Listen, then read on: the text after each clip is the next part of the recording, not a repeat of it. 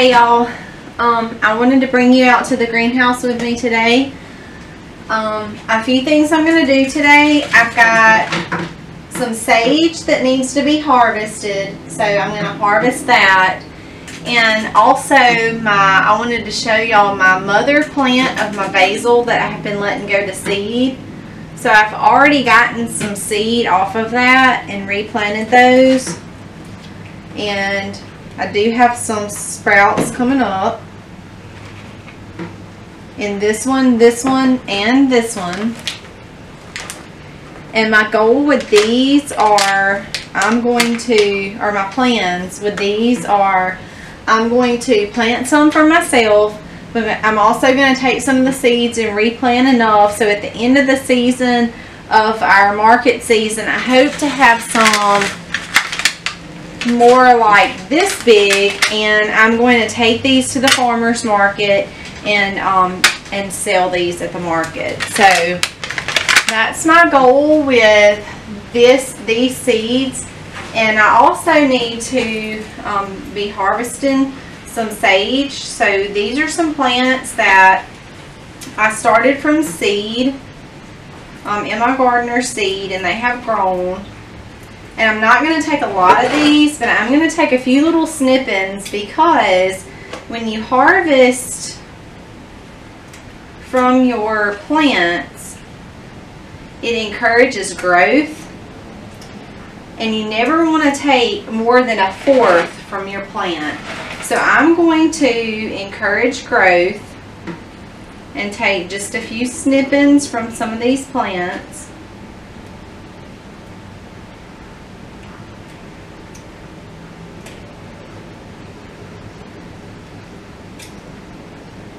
And when I get finished harvesting my herbs, I've got to go in and start cooking supper. Now, a lot of my herbs that I harvest, I like to use in dishes like our baked pork chops, our baked chicken, anything just about that I slow cook, whether it be a roast in the crock pot or whatever. Basil, parsley, sage, thyme, oregano, a lot of those are good on like your meats. So I love to have those around and have those handy. After I harvest and I take some snippings off, I'm going to take these inside, and I have actually a salad spinner, and I put all of my herbs by each category. So I'll take all of my sage and put it in my salad spinner. All of my thyme, put it in a salad spinner next. And what I'll do is I'll fill it up with water, and I'll wash them off real good. And then I'll spin it around and get as much water off as I can. And then I'll take all the sage and I'll lay it on the sheet in my dehydrator. Then I'll do my thyme. I'll wash it off really well. And I will spin it as much water as I can, and then I will put that in my dehydrator, and I'll leave my dehydrator on usually for about 24 hours, maybe sometimes more, maybe sometimes less. It really just depends on what I'm dehydrating. Herbs are usually one to 2 days, and then I will store them. I keep either old baby food jars or old jelly jars or whatever kind of glass jars, and wash them out real good. And then this plant right here, I believe, is root bound, so I really need to give this thing some more room to grow. But anyway, I will store my herbs in a glass jar until I'm ready to use them. And like I said, any meats, anything that I'm going to be slow cooking, I'll just whip my herbs out and put it on those dishes. And I absolutely love that. Later this afternoon, we're going to be out in the garden picking peas. So I'm going to gather up some of my herbs. I just did sage. I have some thyme here that I'm going to harvest off of. A lot of these have grown a lot and are kind of outgrowing their pots, so I really need, we've been so busy with the garden, I really need to get a lot of these replanted. But so I'm going to harvest up my herbs, and then we're going to go out once Colby gets home, and we're going to pick some peas in the garden, so y'all stay tuned for that. Alright guys, I decided to turn this thing back on. I started just cutting here and was thinking, there may be somebody out there that doesn't know how to harvest, so I just wanted to walk y'all through it. So this is my thyme, and I'm just going to cut some of this off. I mentioned earlier, don't ever take more than 1/4 of your plant. So I gave mine a good little haircut, and that encourages growth like I mentioned earlier. So I'm done with this. I'm just going to go grab the other one.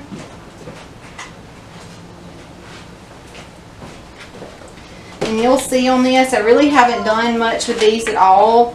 I really just kind of water them and feed them every now and then. So these pieces that are no good, or I say they're not any good, they've just gotten messed up or died or whatever, I'm just going to snip those little parts off.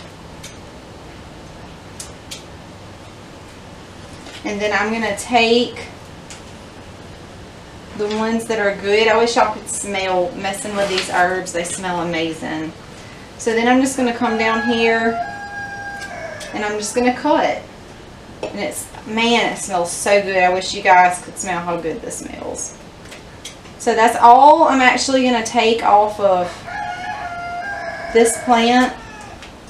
Try to leave back as much of the stuff that looks like it has either gotten dried out or under some soil or just bent on here. See, I'm going to take one more sprig right here.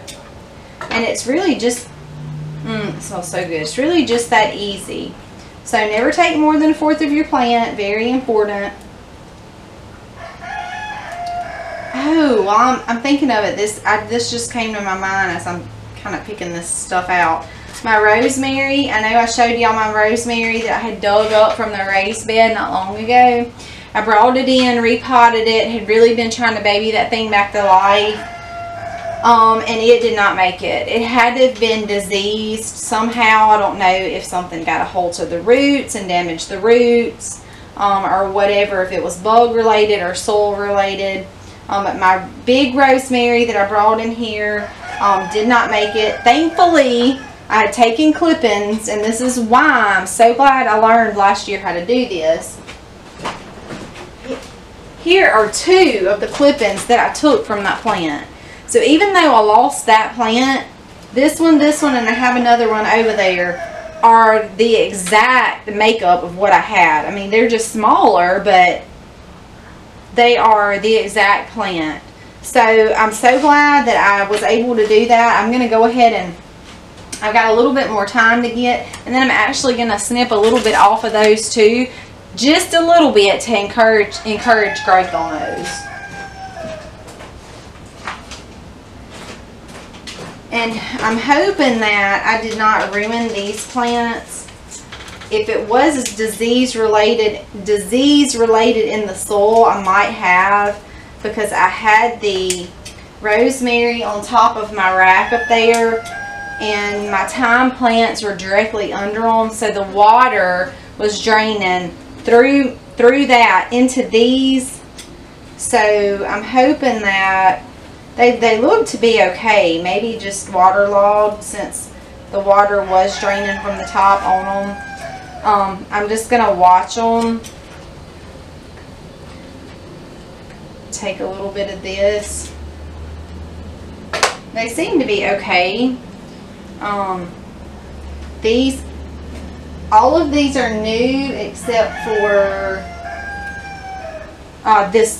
the very first one. That one I dug up from the ground, and these are new. I bought these because I thought I was going to lose my other one. It was in that raised bed that just doesn't do very well. But it's actually doing amazing now. I was just going to go grab it, but I'm like starting to pour sweat. It's so hot in here. So These probably need to be repotted soon too.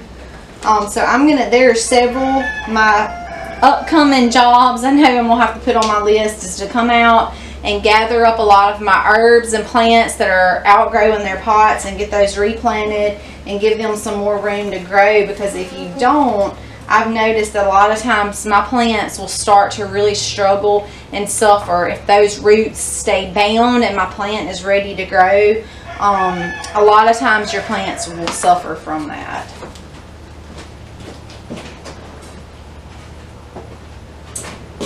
So rosemary, this is one I love to put on almost everything. So I'm going to take just a few snippings from these. You can take your stems to these if you have a bigger, more mature plant and you just don't know how to harvest it. Really all you need to do is just come down here and get a stem. Now I'm not going to take a lot of mine because I don't want to damage mine. I'm just taking enough snippings to encourage some growth. And once you dehydrate those,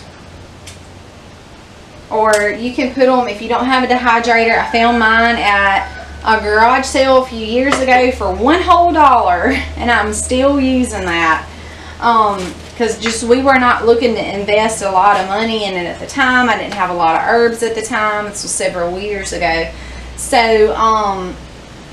anyway, I've also been told that I could have taken a brown paper sack, put those herbs in it, wrap it up, put it in the trunk of your car, ride around through the summer in it, and it will also dehydrate them that way. Just don't do garlic, onions, anything like that. That has a really strong, not very pleasant smell. Rosemary is a very pleasant smell, but garlic and onions is not.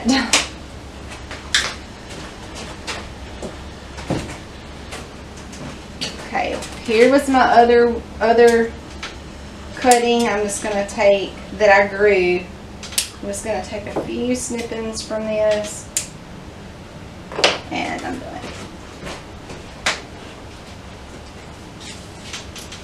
Okay, that's all in here. I have some oregano outside in my raised bed that has done great, so I'm fixing to run and go grab that. So here's my oregano plant in the bed that doesn't do so hot, but my oregano does amazing here. So oregano is also very easy to harvest. One thing I will tell you about oregano is it shoots off long parts of this plant, and if it gets attached to the ground, it will root itself and make a whole nother plant. So a lot of these that are all around here are from the pieces of top plants that have come down and have formed roots there, and then they just made new plants. So I'm going to come in here and harvest down low.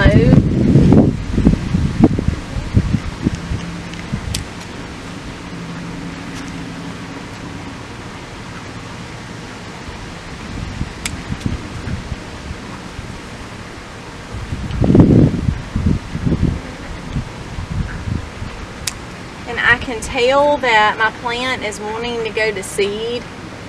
I don't want it to go to seed right now, so I'm going to go ahead and take a lot of those that I see off and see if I can keep it from going to seed right now. Now, before this season is over, I probably will let this thing go to seed. It will reproduce by seed and just by reaching out and making basically the little runners that will make. I can feel this one that's, you can see that little dip. If that goes in the ground, this right here will automatically start forming roots in the soil. It's really a cool thing to watch. So it does reproduce pretty easy. When I bought this plant, it was really little. And you can see that it has just grown tremendously since last year. Is either last year or the year before. I think it was last year when I bought this plant.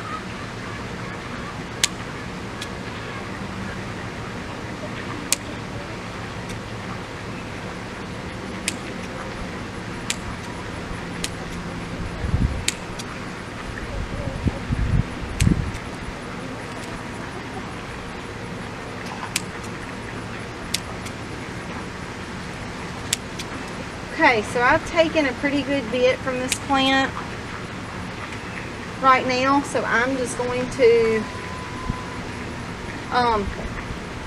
call it done on this, and I'll let some of these little ones that are growing up on the sides, I'm just going to let those grow up and just harvest in here on this main plant. And this is also really good herb to use on your meats. I really enjoy using this.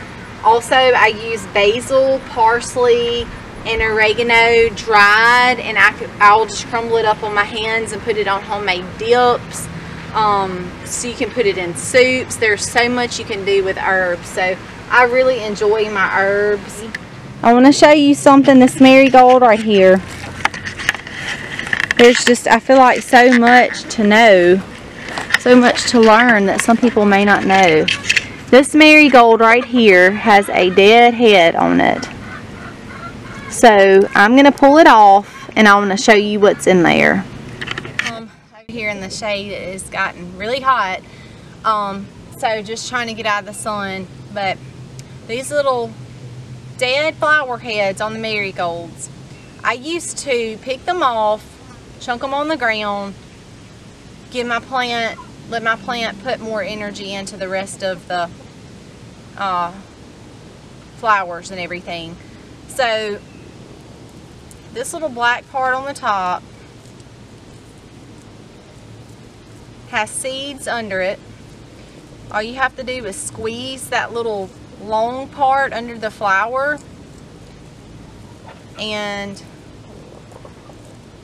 you have seeds, all those seeds. So here's another one. The little long part on the bottom, I'm just cracking that open, and there's seeds. So I have literally a handful of seeds from that marigold plant, or that, excuse me, those few little flowers. I can make a whole lot more marigold plants just from those few little flower heads. And like I said, I used to pick those off and throw them down, but now that I know where the seeds are at, I don't want to do that anymore. I don't want to be wasteful with those. So there's absolutely no moisture in these whatsoever, but if you decide to pick them like the morning it rained, or it rained a lot the day before, just make sure your plants are really good and dry. There's no moisture. Mine cracked right open with no moisture at all. If you have moisture, just put them up in the windowsill inside in the sun and let them dry out for a few days. Store them in a Ziploc bag, brown paper sack. You can use the little baby food, if you have any leftover baby food, glass jars or old jelly jars, whatever you have. Store them in there and you have a whole new set of marigolds all for free. Happy homesteading, y'all.